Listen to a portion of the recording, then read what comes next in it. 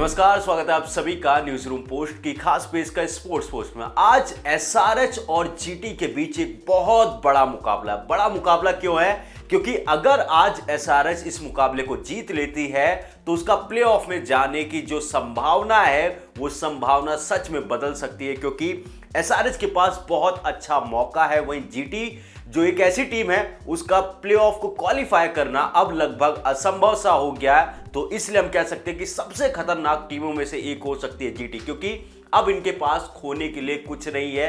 अब इनके जो बल्लेबाज है, गेंदबाज है, वो एकदम फ्री माइंड के साथ, बिना किसी प्रेशर के साथ यहां पर खेलने आएंगे, क्योंकि वो भी चाहेंगे कि अपने टूर्नामेंट की एंड जो है वो बेहतरीन तरीके से किया जाए। अगर बात की जाए एसआरएच की, तो एसआरएच एक ऐसी टीम है जिसने इस पूरे आईपीएल के टूर्नामेंट में ऐसा खेल दिखाया जो शायद आज से पहले आईपीएल के इतिहास में कभी किसी ने नहीं किया। पिछला मुकाबला ही देख लीजिए, एलएससी के सामने कहा जाता था कि एसआरएच की टीम रन को चेज नहीं कर पाती, पर जिस तरीके से ट्रेविस हेड और अभिषेक शर्मा ने बल्लेबाजी की, जो बूंदियां उड़ाई थी एलएससी के गेंदबाजों की, वो शायद किसी को विश्वास ही नहीं हुआ कि ऐसी भी बल्लेबाजी की जा सकती है।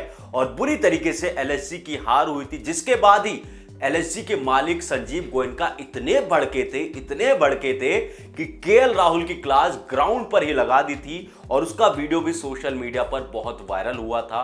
और अब एसआरएच इतने एक छुट्टियों के बाद, एक बेहतरीन मुकाबले को जीतने के बाद एक बड़े मुकाबले में आज आई है। अब सामने होगी जीटी। अब देखना होगा सुमन गिल, राशिद खान, डेविड मिलर जैसे खिलाड़ी क्या करते हैं। और एसआरएच के बल्लेबाज, चाहे वो वहां पर आप देखें Travis head, Abhishek Sharma, माकरम, Klaasen, ये खिलाड़ी जो है क्या अपने टॉप 4 में जगह बनाने के जो चांसेस है, और इनके पास बहुत अच्छा मौका है कि टॉप 2 में भी फिनिश कर सकते हैं। क्या वो आज का मुकाबला जीत कर टॉप 2 की जो नजर वहां पर बनाकर रखते हैं कि क्या वो टॉप 2 के लिए भी जाएंगे, ये देखना महत्वपूर्ण है। तो आज का मुकाबला बहुत बड़ा, और टॉप 4 के लिहाज से हम कह सकते हैं कि ये नॉकआउट मुकाबला हो सकता है एसआरएच के लिए।